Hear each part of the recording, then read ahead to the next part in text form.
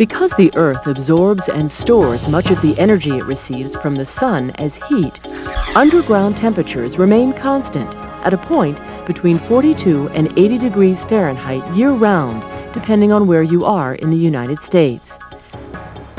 A GeoExchange system can use this energy source to economically heat and cool almost any kind of building, heat water, provide refrigeration, and perform many other kinds of applications.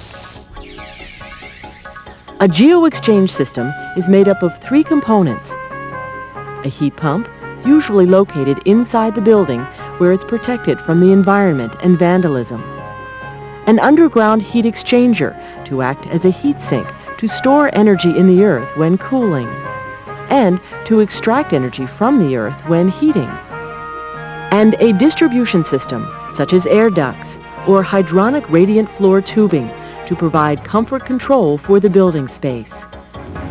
The two types of heat exchangers commonly used are open loop and closed loop.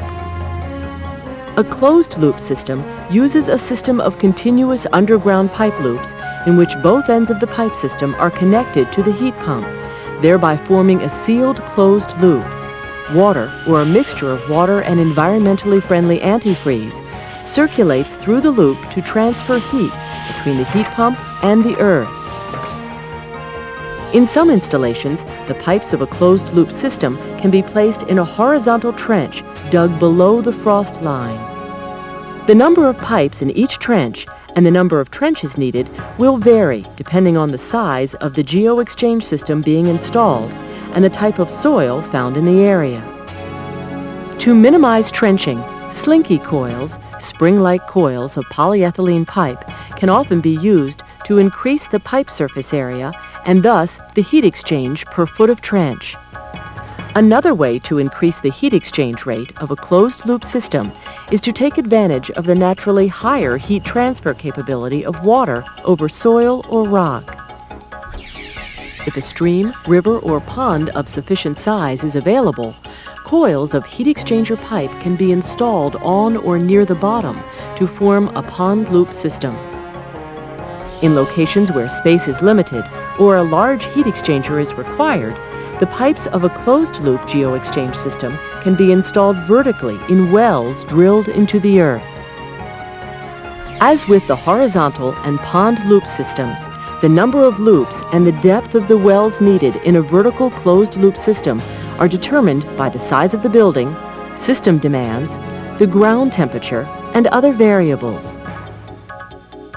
Since it's not necessary for the heat exchanger to be connected to the rest of the system above ground, whichever type is installed can be placed within existing landscaping, under sidewalks, driveways, and parking lots, or even beneath the building itself. In an open-loop system, on the other hand, groundwater from an aquifer is pumped through one well and passes through the heat pump where heat is added to or extracted from it.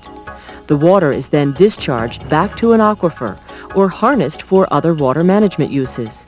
Because the system's water supply and discharge are not connected underground, the loop is open.